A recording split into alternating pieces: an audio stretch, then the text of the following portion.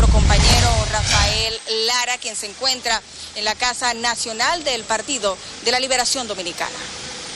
Muchísimas gracias, así es, desde las 9 de la mañana nosotros nos encontramos en la Casa Nacional del Partido de la Liberación Dominicana porque 31 de los 35 miembros del Comité Político están reunidos y pues tratan temas referentes a lo que es el 9º Congreso José Joaquín Vidó Medina que realiza el Partido de la Liberación Dominicana.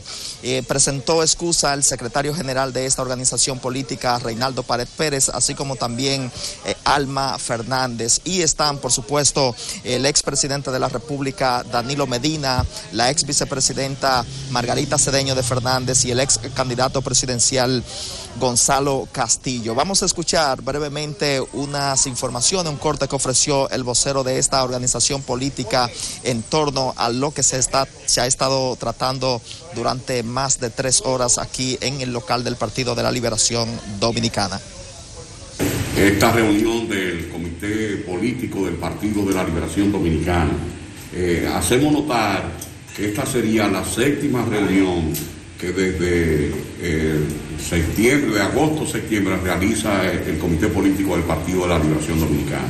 Antes se tenía encuentros prolongados en el tiempo y ahora de manera consecutiva se están realizando estas reuniones de este organismo del partido que, como hemos explicado otras veces, es responsable de darle seguimiento al día a día en materia política.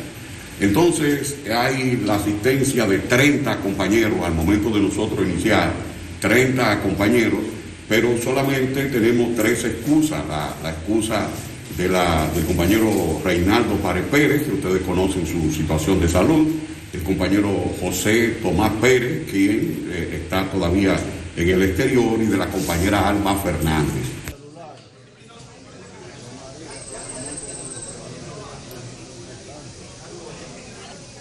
Algunos de los miembros de este alto organismo del Partido de la Liberación Dominicana se han estado retirando, como es el caso del ex vicepresidente de la República, Jaime David Fernández Mirabal.